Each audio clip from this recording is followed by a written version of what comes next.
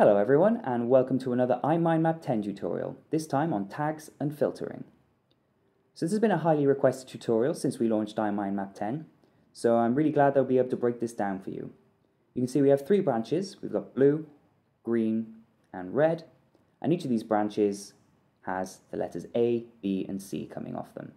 This will give us a really simple, basic example so you can effectively see how tags work. So we're going to go open the Tags panel, which is in the top right on Mac or on the right hand side of the screen on Windows. And you can see we have a category section and a tag section. The first thing you should do is create a new category. This is where your tags will be sorted into different orders. The first is colors. We'll go ahead and create that. And this is where we're going to store the tags for our colors when we eventually create them. We'll do that by hitting the Add Tag button. For now, we'll create another category next to colors called letters. And this is where we'll store the letters A, B, and C when we create them as tags. So this allows you to differentiate your tags and keep things separate if you need to.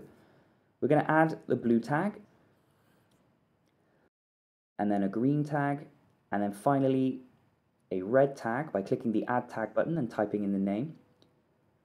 And then we're going to skip over to the letters category and create the tags for A, B, and finally the letter C. And just like that, we've got all the tags we're going to need for this example. Now we're going to head back to the colors category and assign the blue tag to the blue branch.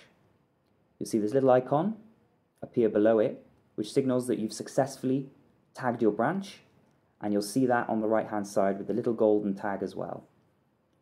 Once you've tagged the branch, you'll be able to use the filter tool. By hitting the filter button, you'll see it turns on, and then by clicking the blue tag, everything that hasn't been tagged with the word blue disappears. So you can imagine how useful that's going to be on much bigger maps when you're looking for that one in particular thing. Make sure to turn filtering off whenever you're trying to assign more tags, as it will just attempt to keep searching for the tag rather than let you assign it. So now we've tagged the other branches with the appropriate colors. As we cycle through, green reveals green and red reveals red, just as we did with the blue branch.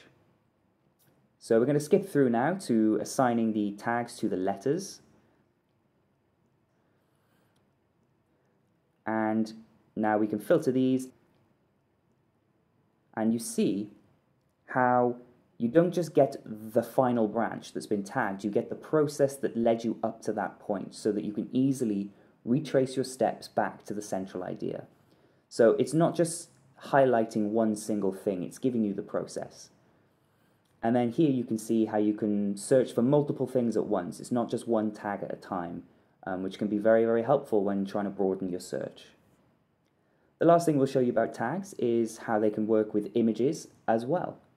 So you see we have three images attached to the branches, and by clicking A, the apple remains with the A branch. When we click B, the ball remains with the B branch on the blue. And then when we hit C, the candy remains on the C branch with green. And that's basically how tags work in iMindMap 10, guys. Hope you found this useful. See you next time.